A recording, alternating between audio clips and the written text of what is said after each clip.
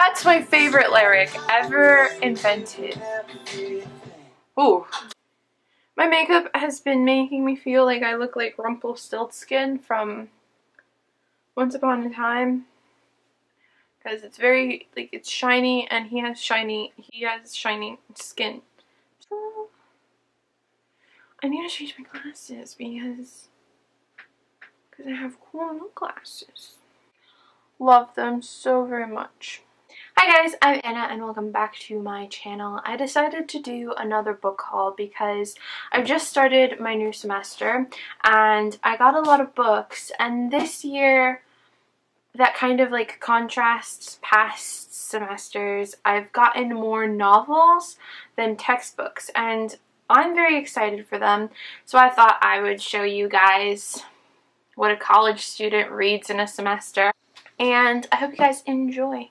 So let's get into it. The first book that I have is actually a textbook, but it's for my American government class, and American government, this class is a requirement for the political science major, so, but it's also kind of a very interesting time to take it as far as like the election and everything, so that's kind of like yay, good planning on my behalf.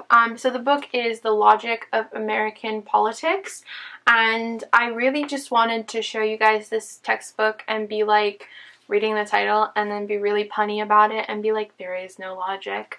I don't want to get political, but I just think that as far as how the party system is set up, I think I'm not a fan of it because I don't particularly like either side, and I'd rather like voters focus on the issues and not which candidate is representing which party. I don't know, that's just me. It's my American government book, and a super cute little bookmark. I have focus, a pineapple. I love pineapples.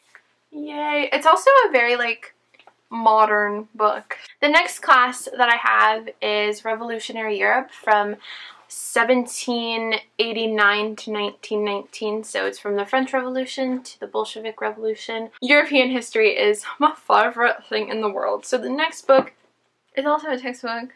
I realized that just by the two books that I've shown you so far, I've negated my statement of like, oh, I have more novels than textbooks. But I swear, if you stick through this with me, we'll get to the novels. So the next textbook is The Making of the West, and my professor said that it's a very simple textbook, so it's more for like a freshman level class, which is ironic that it's like a junior level class, but it's very easy to read and follow. And what I really like about this textbook is that it's a really good like survey of history, and that's what I love.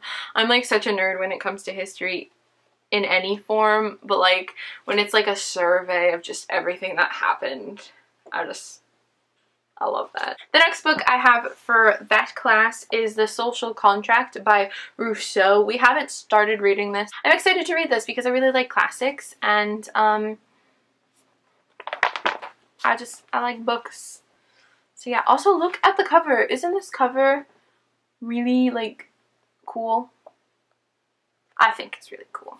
Third book for this class I actually thought was an accident. Like I accidentally either ordered the wrong thing or they sent me the wrong thing, because I ordered it online and I was like, is this? I don't think this is right. But it is Marx. Because look at it. It looks like a kid's book.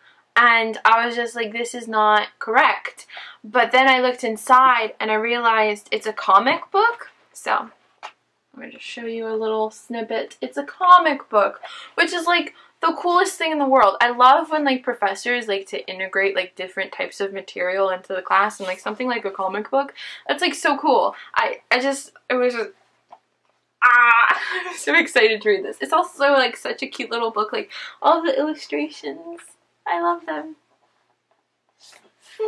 I'm so excited. The next class that I have is Medieval Europe. The first book is a textbook, and it is Medieval Europe, and it's just kind of like another like survey type of textbook, which I already said I really enjoy. So I'm excited to dive further into this because it goes through a massive amount of time. We're going to be learning over 1,000 years of history, which is crazy. And I love it. Medieval people. Medieval people. This book, I believe, is kind of using documents that the very few documents that are available and like retelling stories of like everyday life in medieval times, which is like so cool. If you want to think of it as something, kind of think of it as like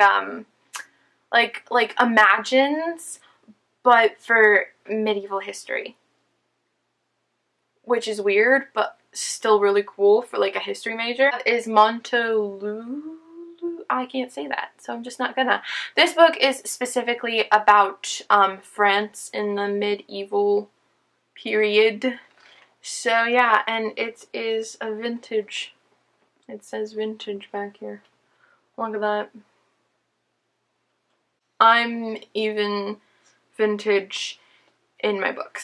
And the last book for medieval Europe is A Distant Mirror, and I believe what he said, it's kind of like one of those books that makes you think about how history repeats itself, which is something that I love to think about. I know it's odd, but I love to think about it, and talks about medieval Europe in general, and then I think the 20th century, don't quote me on this, and analyzes the fact that there was death and destruction in both of the eras, but like history repeated itself in the sense that it happened again. We have history for a reason, and it's to learn to not do those things again. The book that I kept from the class that I dropped is Ordinary Men, Reserve Police Battalion 101, and The Final Solution in Poland. If you know anything about me, you know that I absolutely love history, specifically World War II, as sadistic as it sounds, and I'm Polish. So I had to keep this book because I am more than utterly fascinated in this topic, and it has me completely interested in every facet,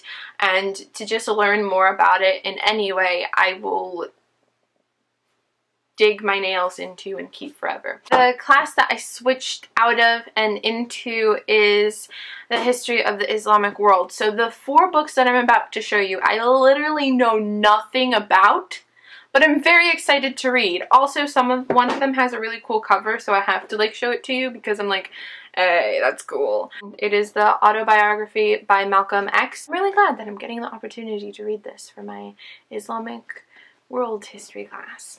The next book is Tea in the Harlem. Also very excited to read this. The reason I wanted to show you it is because I think the cover is like really interesting. Is Beyond the Veil. I know nothing about this book, but equally excited to read this. The last one is Milestones, and I know nothing about it. Those were my books for this semester. I hope you guys enjoyed this video. If you have any comments, questions, or concerns, or book recommendations for me, please comment down below, and I will see you all in the next video. Bye, everybody. Have a beautiful day.